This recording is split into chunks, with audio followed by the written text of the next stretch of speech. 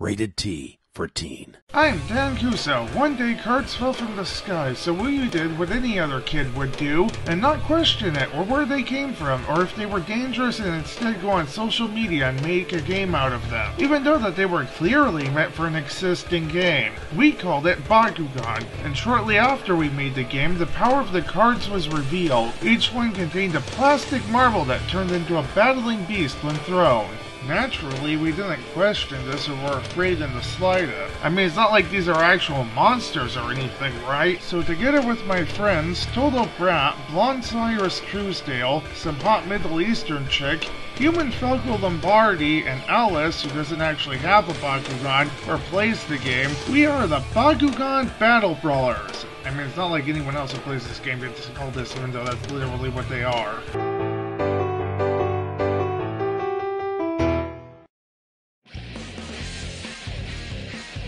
Draco, I choose you. Aw, real original. Oh, screw you, Sam from accounting. Time to choose which of these three confusingly similar colored marbles I should use. I'll take the red and orange one, red and orange one, and red and orange one. Daniel, your lunch is ready. Not now, Mom, I'm busy. Hey guys, sorry I'm late. Late means you're not so great. So we're gonna battle or not? Not with me, with him! It's a good thing that this show is specifically a card game anime, so there's no way that we could possibly imply that we're going to have an actual street fight. Oh, but can't we though, just for a bit of fun? By the way, I'm a master of Subterra space. I have somehow never heard of this before, even though I helped invent the game and have already been established to personally know Julie. How am I supposed to battle against a beast that doesn't exist? Did you fall on your head as a baby or something? Honey, I'm home.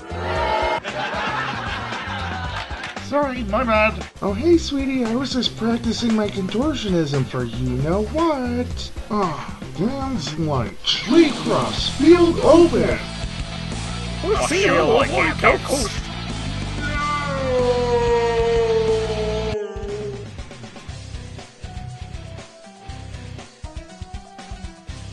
Zoraktris, I choose you.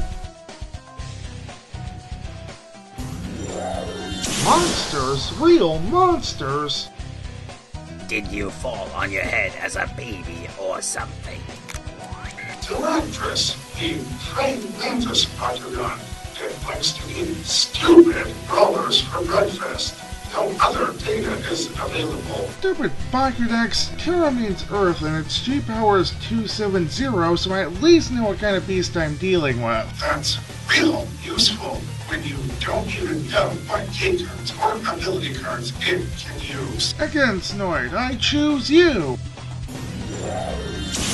You have an IQ of a jelly-filled donut. Against Noid, the Snake Bakugan will most likely be overpowered by Shuji's gate card. Your skills of this game is as sharp as the people behind YouTube. Ha! That'll show you, Bakudex. You activate my trap card. Gate card. Open!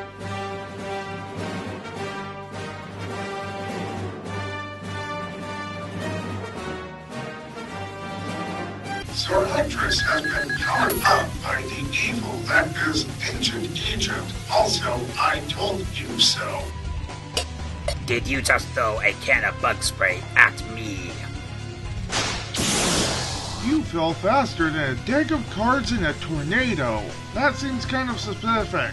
Also, wouldn't a house of cards fall faster? Who cares? Terraclaw, I choose you! You think you're pretty good, huh? Well, you better buckle up, Shuji, because...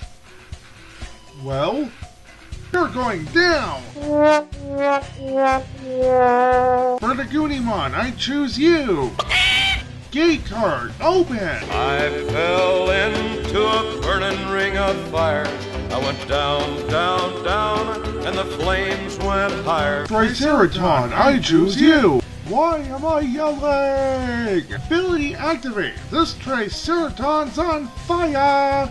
So if I have my facts straight, I just need to beat you one more time. Did you forget that I have the gate card advantage? Zoraktris, I choose you! Vertigunimon, I choose you!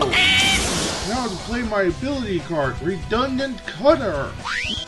Nice, but that's no match for this. Musical counter ability activate. Braveheart.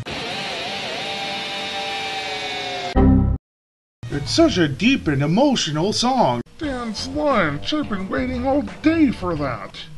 Wow, bro, you suck. Eyecatch, yeah!